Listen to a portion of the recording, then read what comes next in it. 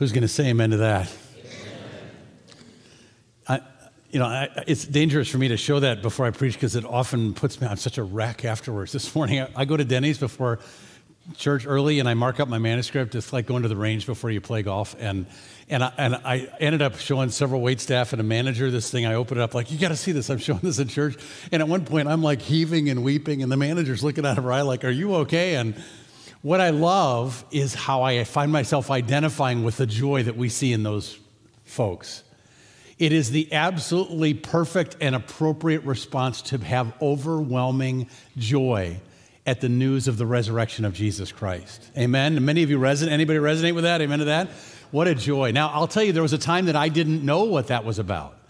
And even went to church sometimes when my folks wanted me to go. And I'd sit in Easter, and I really didn't get, what's with the bunnies? And why do bunnies lay eggs? I mean, what's wrong with that genetically? And the whole thing is just sort of odd and weird, and I didn't get it at all, and I certainly didn't have that joy. And if that's where you're at all today, maybe you're here celebrating, or maybe you're here because somebody brought you, or you've been finding yourself at church because there's something here you're looking for. And if you're on that journey, I want to say this is a very safe place to discover what I hope to show you today, and that's this. The resurrection of Jesus Christ is the greatest joy we can know in this life. By far, absolutely. The resurrection of Jesus is the single event that will more change world history than anything else by far. And so I'm grateful to talk about this today. I'm going to just remember, I invited you to talk to somebody about baptism. You're going to have to stand up and go talk to those folks if you want. So if you're like, I'm in, make sure you follow through on that today. But let me tell you why this is so significant, what Jesus did for us. First of all, he came to a world that is a dying world. I mean, there's so much that's good in the world in which we're living, but there's also so much that isn't. Every one of us in this room is experiencing. We see this in Luke chapter 24, verse 1. We get caught up into the story of several dear women who are a wreck. They're a wreck. Chapter 24, verse 1. On the first day of the week, which is now Sunday, very early in the morning, the women took spices they had prepared and went to the tomb. These women are on a mission, so they're up at the crack of dawn. Why? Because the last 56 hours have been horrific. Their souls have been torn. They're in Jerusalem because they'd followed Jesus. They'd come down from Galilee. They'd given their hearts to him, their lives to him, because they'd seen him feed the hungry, masses of the hungry.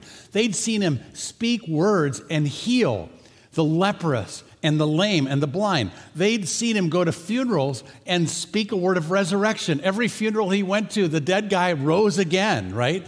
And as a pastor, I'm like, well, there's a pastor that didn't get to share his funeral sermon because they rose up. Death and Jesus never have gotten along very well. And so these people had seen all that, and mostly they'd heard him tell them things about God the Father.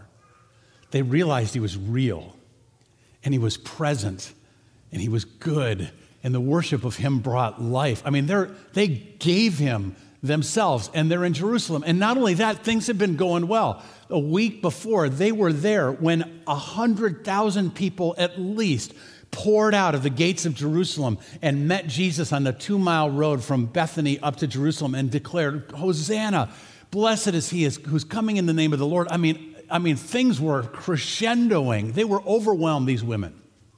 But then that next Thursday night, the night before, something went terribly wrong. After the Passover, Jesus went to the Garden of Gethsemane and he was arrested. Jesus was arrested, this beloved one. And he was taken to the Jewish leadership. And before the Jewish leadership, he was condemned to death for blasphemy. Where did that come from? They're saying death. They want him dead. And they would have perhaps seen this Jesus handed over to the Roman authorities. And even though Pilate, the Roman governor, 3 times tried to release Jesus, their own countrymen threatened riot, and their countrymen cried, crucified. They wanted Jesus crucified. There is no more horrible physical way to die, and that's what they wanted for him. And when Pilate tried to release, the crowd started to be riotous, and so he succumbed and handed Jesus over to be executed. And then these dear women may have seen Jesus, their beloved Jesus, beaten by Roman soldiers. and mocked and humiliated and stripped and had a crown of thorns pressed down onto his head. They would have seen him scourged by a Roman whip, which is enough to kill a man, and then forced to carry his cross as much as he could up to Golgotha, this hill. And it was laid down, and perhaps they saw his arms stretched out and heard these spikes as they were nailed into both of his wrists and into his feet, and saw him hoisted up and placed in a stand and left to die for hours by slow suffocation. That's what they'd seen. No wonder their souls were torn. And eventually he died.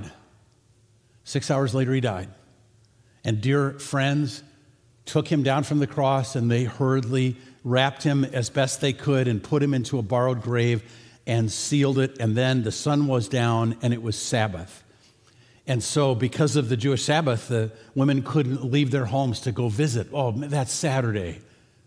Just imagine what that was like, the grieving and the questions and the what happened and how did we get here, and all of that went on that Saturday. And so Sunday morning, first thing, there's just a speck of light on the eastern horizon, and they're off. They've been up for hours, and they take spices. And why do they take spices? They want to go into the tomb, and they want to place spices in the grave clothes of Jesus because they want to save him the indignity of the smell of decay because they love him. It's a mission of love. They want to be near him. Now, I take all of that time to unpack verse 1 because the good news of the resurrection is particularly good news because it's into a world where people feel lost like this that Jesus came to deal with the cause of that loss, to destroy it, to overcome it. That's why he came. And the truth is that brokenness isn't something we see these women only. Every one of us in this room has had our souls torn. Maybe that's where you are today, and lost people that we love and had uncertainty. And I'm not saying all of life is bad. There's so much that's so good. But we all, let's just take them one at a time. We will experience death. We have experienced death in people that we know. Several weeks ago, a very, very dear friend of mine laid her sister to rest, and the grief of that's been overwhelming. Friday night in our Good Friday service, we got home, and another really good friend of ours, mom, passed away while we were in our service. We got a text and a call was made. I leave Tuesday morning with my family to officiate at the memorial service for my sister's husband who died after 13 years of trying to endure the effect of a terrible stroke. I mean, these have been hard years, and I'm so grateful. Every other week for several years of that, he and I met and we read the Bible and prayed together. I'm grateful for where he is today, but talk about overwhelming. We experience, what's our answer for death? What's your answer for your coming death? Because it's coming. Maybe today. You don't know.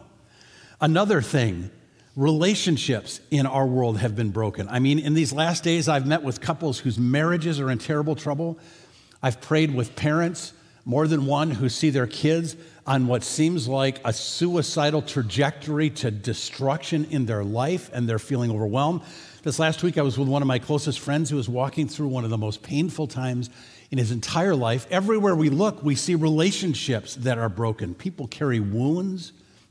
We do a small group at Lakeland called Vantage Point 3, VP3, and one of the things we do in it is to actually literally write out our entire story, our life story, and how maybe God had been at work in that whole time.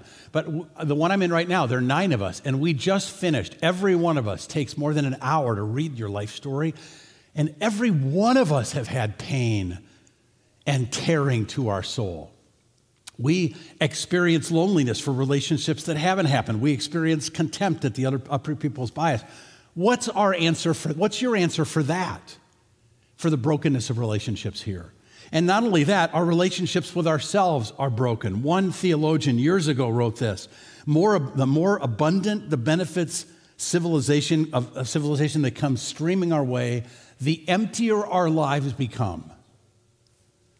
With all its wealth and power, it only shows that the human heart in which God has put eternity in, that's a reference to Ecclesiastes where Solomon says that God has, when he made you, he set eternity in your heart. Your heart has the capacity for eternity. Eternity, which is why so large is your human heart that all of the world is too small to satisfy. If God isn't in there in a very living and alive way, there's an emptiness. What's your antidote to that? And all of the, I'm looking for something and I don't know what it is, desperateness of living, that is, our relationship with ourselves is a mess. And we feel shame for being inadequate. We carry that all the time. We feel guilt for things that we've done. We feel uncertainty. We have a hard time trusting. Our relationship with ourselves has been wrecked in the world in which we're living. And to just say it, our relationship with God has been broken as well. That way back when, I didn't understand that. I didn't know what I was missing in not knowing God, right? That's the emptiness, that I was made to worship Him. And when I'm worshiping Him, I'm alive. But if I don't know Him, this vacuous hole I just keep shoving things into. And if you're a reader of the Bible, even if you just read the beginning, you know the cause of all of this is found in the first 3 chapters of the Bible. When God made the first of us, I mean, where did we come from if not from God? Why is there something rather than nothing? Because there's a God. And He made us in His image. He made us like Him so we could know Him and worship Him. And He asked of our first parents, Adam and Eve, the one thing that is true of all relationships, that they trust Him. That they trust Him as God in their lives. That's a relationship. It's true with us, how much more with Him? But Adam and Eve, deceived by the evil one, actually thought they could have a better life. Boy, that's what temptation does to you. Thought they could have a better life if they were in charge of their own life, masters of their own fate, free of all of these restrictions and commands. And so they sinned. And they did what happens in a marriage when one has an affair with someone else to this. They broke this relationship. We were separated from God. That's what we find in the Scriptures. The source of life we stepped away from. And as a result of that, we find ourselves in the world in which we are. We said we want a world without you in it, and God said, fine, and that's how we ended up where we are. That's the circumstance of verse 1. But as these women who are wrecked by the world the way we have been wrecked by the world arrive at the tomb, something has happened. Verse 2, they found the stone rolled away from the tomb, and when they entered, did not find the body of the Lord Jesus. Bodies don't get up and walk away by themselves, right? Well, verse 4, while they were wondering about this, suddenly 2 men in clothes that gleamed like lightning, it hurt to look at them, they were angels, stood beside them. And in their fright, the women bowed down with their faces to the ground, and then they shared the best news that could ever be heard. The men said to them, why do you look for the living among the dead? He is not here, say these words, but has risen. Let's just read that. He is not here, but has risen. Whoa. Now, before they even have a chance to metabolize what he just said, right? I mean, that's, what did you just say? What's that even mean? Has it really happened? Before they have a chance to really have registered the promise that's just made, the angels go on, and what they share is that Jesus died for us. It wasn't an accident. It was on purpose. His dying was for our saving. That's what we learn. And so they go on to say, remember how He told us while He was still with you in Galilee? The Son of Man must be delivered into the hands of sinners, be crucified, and on the 3rd day rise again. Now, just 2 words, question, 2 words that are here. Why did the angels not say He had to be handed to men? Why did He say to sinners? And why did He say He must be delivered to sinners? And the answer is because the only way sinners can be forgiven of their sins is if He was handed to them to die and rise. That something about His death and rising is the antidote for these things with which we struggle so much. The truth is, it wasn't just a few people that crucified Jesus. It was all of us. He died on the cross for the sins we have all committed. Our sins were there. We saw it just a few weeks ago as we were here. And I'm not saying that you are one of the people that put a nail to His wrist, but I am saying that even though at times we can act with love and kindness and mercy and humility, none of us is capable of living completely free of jealousy some days, and vanity, and rage, and slander, and gossip and lust and dishonesty and cruelty and judgmentalism and pride. Those things also are inside of our heart. What do you call somebody who murders someone else? What do you call them? A murderer. What do you call someone who robs or thieves other people? You call them a... What do you call someone who sins? We're sinners. And this is a problem for us. And the reason it's a problem for us is that God, who is good and loving, therefore necessarily hates evil. He hates it. Excuse me. In 1994, when the ruling Hutus in Rwanda murdered 800,000 Tutsis, in 100 of those days, 100,000 people were hacked to death with machetes. How do you think God felt about that? Was he indifferent? Did he not care? Or in 1915 and 1916, when the Muslim world slaughtered 1.2 million Christians in what is modern-day Turkey and the Ottoman invasion of that place. How do you think God felt about that? It is said the rivers were literally red with blood. How do you in a room this size, odds are dozens of us have been sexually abused when we were little. How do you think God feels about that? If he's indifferent to evil, he's not good. He's immoral. If he's ambivalent, and he's not, he hates it. He hates evil. And while I've not slaughtered someone, something of the spirit of the sins that I've just described is in me, and it's in you. And our future one day is to stand before him. What's our answer to that? And the answer to that is what God did in Jesus Christ. How do you get something clean? Right? There's darkness in us. How do you get anything clean? You get one thing clean by something else becoming dirty, right? That's how that happens. This is God's answer. For us to be clean, Christ on the cross became dirty. He took our sins as if they're his. My youngest son, Josh, when he became of age, we helped him get a car. We got a car for him when he could drive. But he was still a minor, so we put the car in my name. The title for his car, the car he drives, is my name. It's my car. So when Josh was driving out to California, he apparently went through an automated radar trap set up by the police. And you know what that meant? That meant he got a ticket. Did the ticket go to his house? No, it came to my house. Guess who's responsible for the speeding of that car before the government? I am.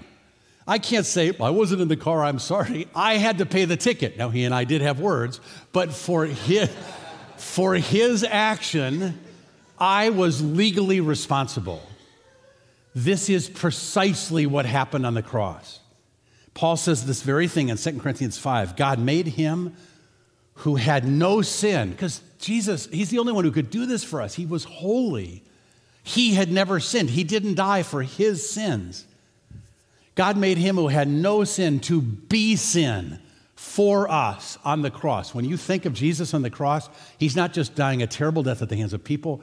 The horror, especially, is that he's dying as the sin bearer before God for our sins, my sins, the sins of his people, so that we might become the righteousness of God. This is what Easter, the Good Friday and Easter tell us God has done. This is his answer to these enemies in our lives. And before I even unpack that a little more, can I just ask, what's this tell you about him? What's it tell you about the heart of Jesus Christ and his Father who would send him? Tim Keller years ago said this: there is no way to have a real relationship without becoming vulnerable to hurt. If I'm going to keep myself from getting hurt by you, I don't have a relationship with you. Well, guess what? Easter tells us that God became breakable. God became vulnerable. He became fragile. God became someone we could hurt so that he could get us back. Jesus died in our place. Now, if that was it, if he had died, we would commemorate him as a great hero. If it would have been overwhelming. But that's not the end of the story. That's what Easter morning is about, because Jesus was also then raised from the dead. Having died the death he did. We come to verse 36. The disciples are back in the upper room and the door's locked because the same people that crucified Jesus are still out there. perhaps looking for them. They're terrified. And what is it that happens to them as they're there? Suddenly there's a pound, pound, pound, pound at the door, and they open it. And these couple guys who say, we were on the road to Emmaus. Those are the folks who are going to get baptized. That's where they're going. We were on the road to Emmaus, and all of a sudden, we were with this person, and we realized it was Jesus. We were with him. He told us how the entire Old Testament had said he must suffer and die and rise again. And our hearts burned as we heard him say this. It was overwhelming. And then he just sort of vanished. And we're here to tell you Jesus has been raised. And so the disciples are like, they're hearing this story. And then we come to verse 36. As they were talking about these things, those guys who had just come, Jesus himself stood among them. And he said, peace be with you. I've always loved that. I just think it's funny if he'd showed up and said, boo, right? I mean, everyone would have died instantly.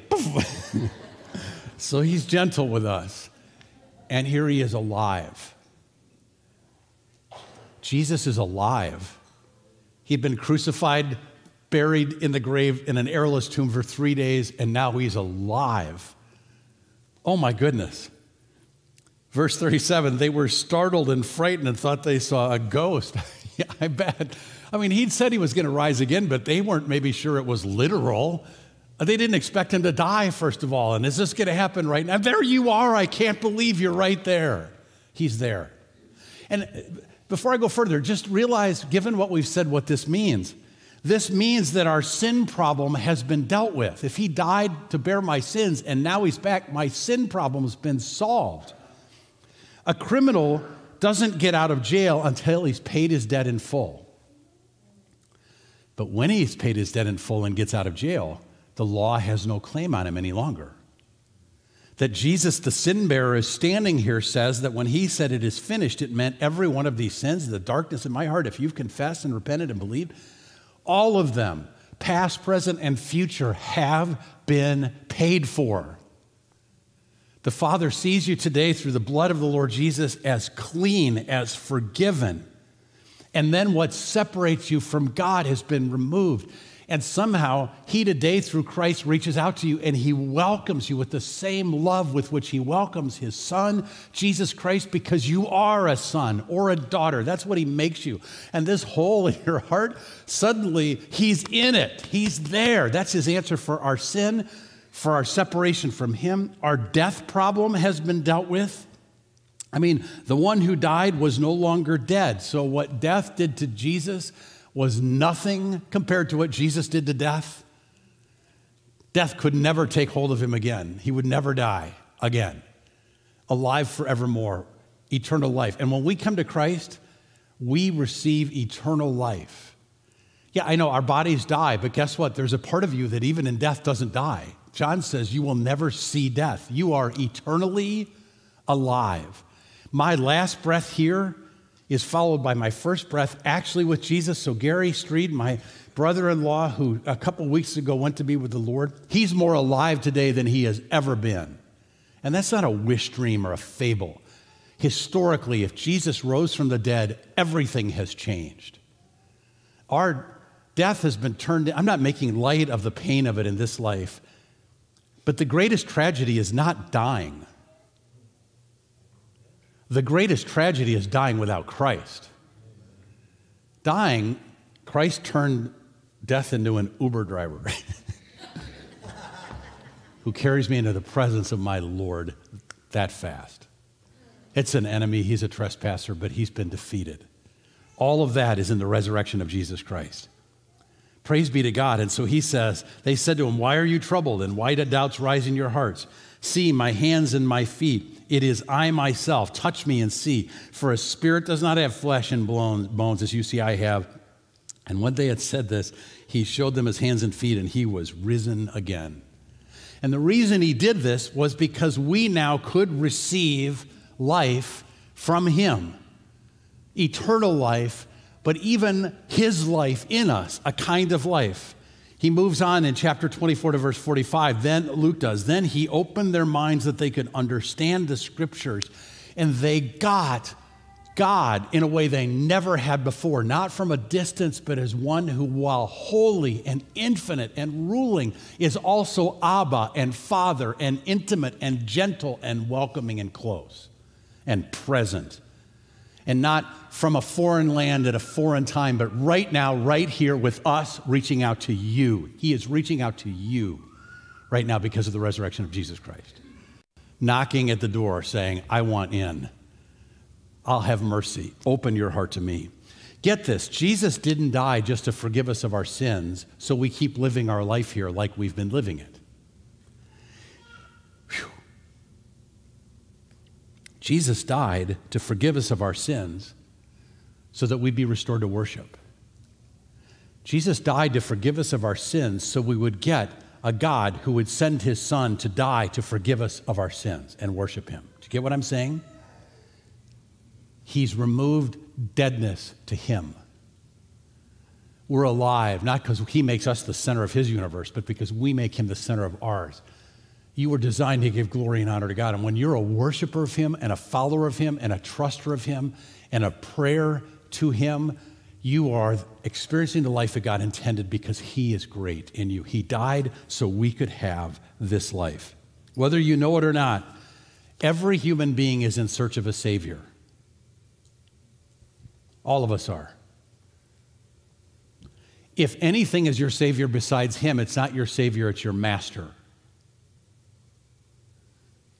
Right? It rules over you. It's not giving you the life you hoped it would give you, success or money or privilege or the honor of other people or fill in the blank, being in better shape than others or cuter than others or whatever. Whatever you're pursuing to give you life, it isn't working, is it? Because it's not a Savior. He's your Savior. That's what we celebrate at Easter, made possible by Christ. So how do we respond? I'd say there are two responses. The first is this. Maybe you're here today to become a Christian. Maybe that's why you're in this room right now. Because even though you may have been spiritual and religious and so forth, you yourself have never said, sorry, thank you, please, right, those words. You've never really been honest about the fact that, and said to him, God, even though you're good, I have never actually trusted you. Every good thing in my life you gave me. But I wanted your stuff. I haven't wanted you. I've dishonored you. Shown up in 1,000 sins because sin is that I'm trusting me more than you. And I'm sorry. I just tell you I'm sorry. Maybe you need to say that. Say it right now if you haven't said it. Second of all, thank you. Thank you that when I was dying in my sin, you came to me. We don't have an answer for the death in this world, but you came into this world to break it, and you did. Thank you for dying on the cross and rising again as my Savior. Please, I come into my life, and I receive you as King. This is a big deal. I'm handing you the steering wheel of my life. You are now in charge of my life. I follow you. If that expresses your heart, guess what? A new thing is happening in you. His Spirit is giving you new life. The other day, I was coming home from a friend's house, and I was on Peterson Road going east, and I came to 83, and I went to turn north to come home, but there was a road sign on the side of the road. This is it. Detour road closed through traffic. Now, it wasn't in the middle of 83. It was on the shoulder. And as I looked down 83, it was clear sailing, and there were cars that were traveling down this road. So I thought, surely it's not a closed road. Surely it's look, there are all these cars that are, all I see is good. So guess what I did? I went north. I just assumed the sign was for somebody else in another day. I got 1.5 miles down the road, and guess what I discovered? The road was closed.